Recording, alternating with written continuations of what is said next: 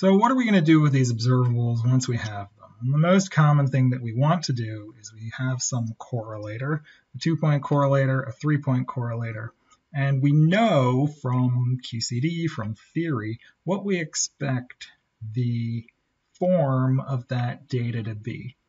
We might not know the exact values, but we know basically what we expect the shape to be. It's a sum over exponentials, for example.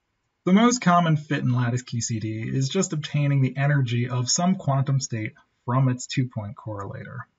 So consider taking some ensemble of QCD vacuum, use your supercomputer, you calculate a bunch of valence quark propagators.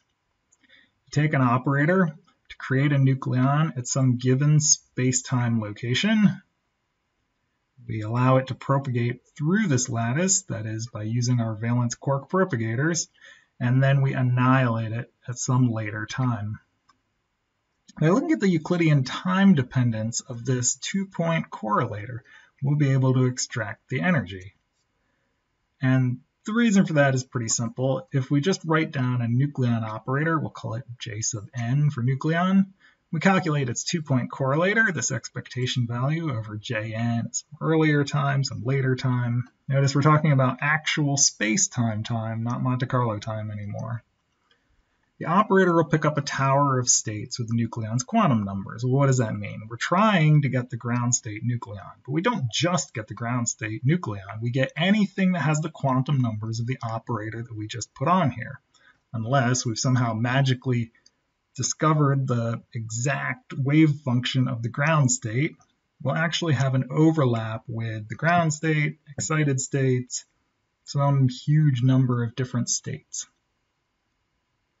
which we can represent this way, the sum over all of those states, which we index by n. This overlap between the creation operator and that state, this overlap between that state having propagated across the lattice and the annihilation operator. And there will be a factor of e to the minus e sub n of t, e sub n being the energy of this state. So the goal is to fit the correlators to this form. Normally, we're not going to use an infinite tower of states. That would be completely ridiculous because, of course, we only have a finite amount of data. In fact, because our data is so noisy, we're only going to be able to pull out one state, maybe two. It depends on what the quality of your data is. All right, so let's just talk about fitting just the ground state. We'll assume that our time is large enough that we can approximate this by a sub naught e to the minus e sub naught of t. That means we can fit the correlator using just two parameters. Our two parameters are the amplitude, that's some combination of the overlap factors between our creation and annihilation operators and the nucleon ground state, and the energy of the ground state itself, E sub naught.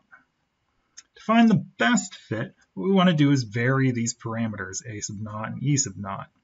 Each set of parameters is going to predict a value of our 2-point function at each time.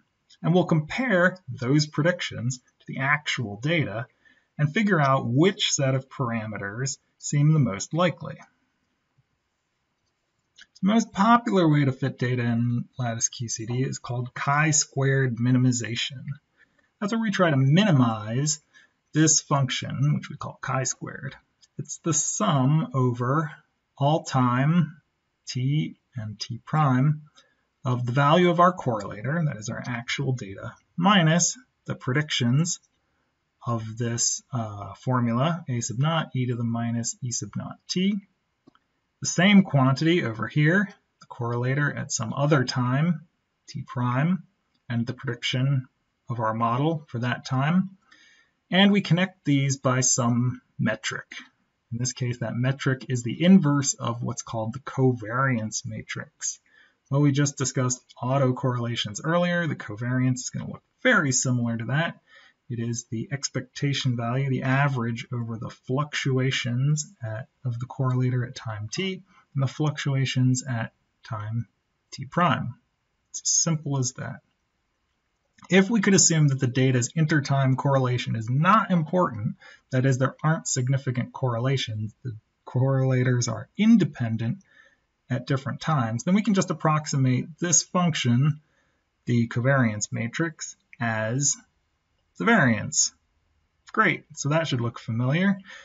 And so our chi-squared becomes the difference of the model from the data squared divided by the error bars. So the goal of the fit is to map all of our configurations. We have some correlator on each of our configurations to an expected value, our mean value, our best prediction for these two parameters, a sub naught and e sub naught. Using a resampling technique, for example the jackknife, you'll have to carry out this fit for each of the resampled data sets. So here we take our correlators on each of our configurations. We use the jackknife procedure in order to make a resampled data set. So we take our configurations, we knock out the first one, we knock out the second one, yada, yada, yada, for all of the different configurations. Then we fit to this set, and we get some prediction for our amplitude, we get some prediction for our energy. And we get that same prediction for each of the members of our resampled data set.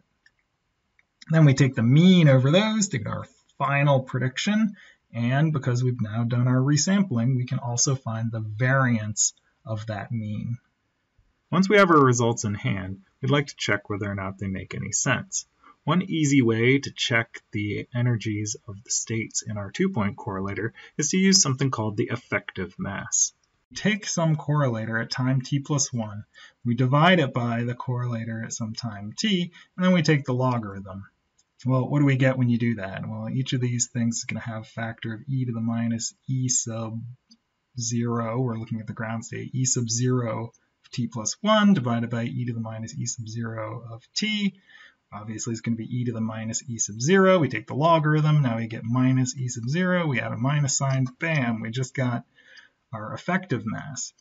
Now you may notice that there's only one exponential in the equation that I just described to you. Where did the infinite tower go?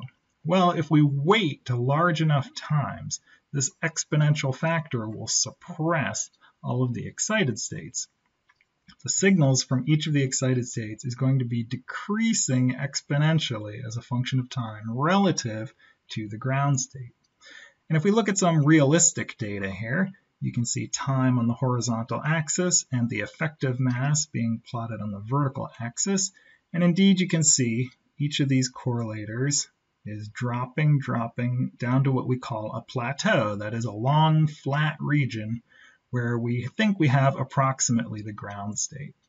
And then at very large times, what we see is the signal-to-noise problem. But in the plateau region, we get some sort of a reasonable signal, which we can extract as the ground state. The difference between these two correlators that I've plotted here is that this is a zero momentum nucleon, and this is a nucleon that has some finite amount of momentum. That's the reason why it has a higher energy. This curved region at low times is what we call excited state contamination. It's only contamination, of course, if we're only interested in the ground state. It could be excited state signal if we had very high quality data and we thought we could extract an excited state from it. This red line shows the form that you would get if you fit this quantity to a single exponential, and this blue curve shows what you would find if you fit this to a sum over two exponentials, the ground state and the first excited state. And you can see that's a pretty good fit to this data.